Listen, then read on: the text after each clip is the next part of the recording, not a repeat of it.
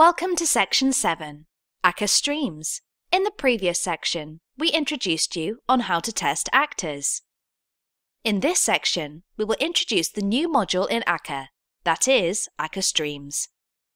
At the moment of recording, Streams are in version 1.0 experimental, and slight API changes may still happen. However, it's stable enough to be used already, so let's take a look.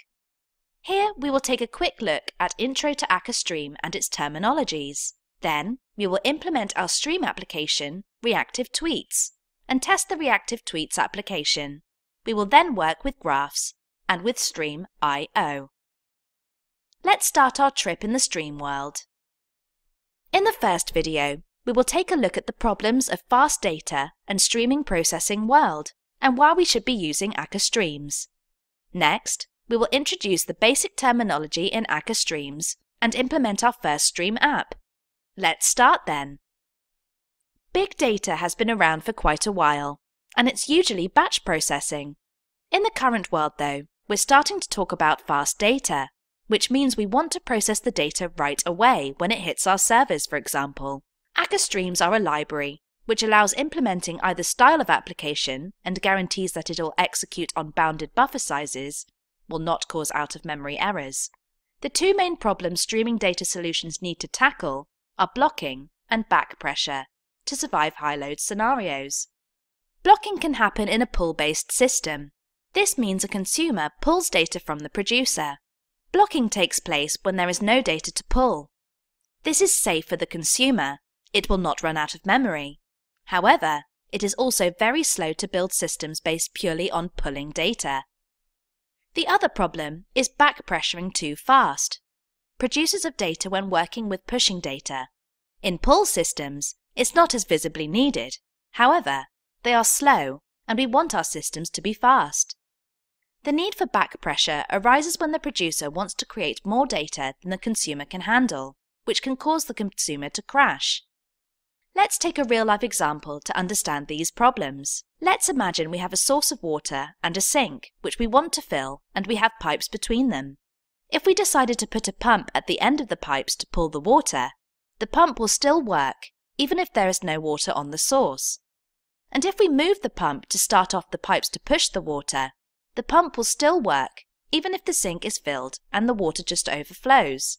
To fix our problems, we need to put a pump on the source and cap on the sink. This means the pump will work when a source contains water. And when the sink fills, the cap will create back pressure and trigger the pump to stop pumping. This is exactly what Akka Streams do when it comes to solve the main problems on streaming data processing.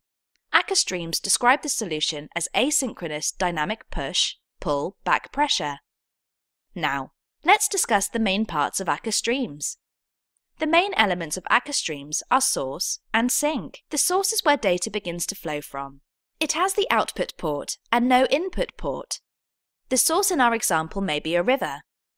In applications, it may be a query from the database or HTTP request bytes. The sink is the end of the stream. It has the input port and no output port. In our example, we were directing the flowing water that we have collected in a sink. In real-world applications, it may be the stored data in the database or data written on a file, so we'd have a file sink. As streams can have multiple processing stages between a source and a sink, we also need to name this concept. In Akka, it's called a flow, and one can flow the data via a flow, from source via flow, and finally to a sink. If you want to make things more interesting on the stream, you need to add a flow between the source and sink.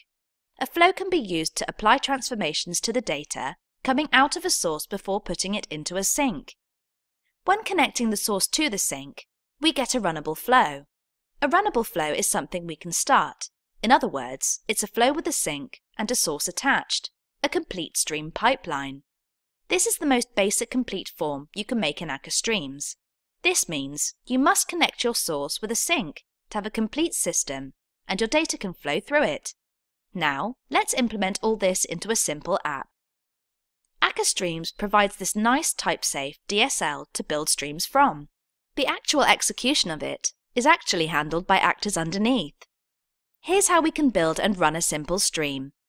We will talk about them in the next video. First, let's define our source.